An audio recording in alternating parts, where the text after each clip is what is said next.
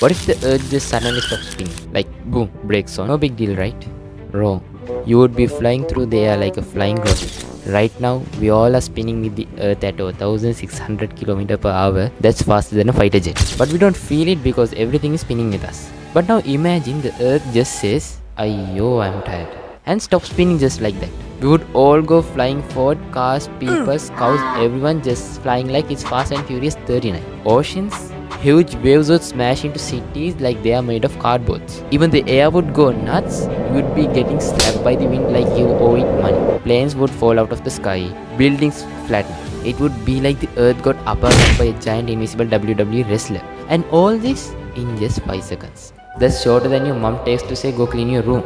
Don't worry though. It's physically impossible. The earth isn't just gonna stop spinning like your broken ceiling fan. But still, it's wild to think we all are spinning through the space right now at full speed, but we don't even feel it.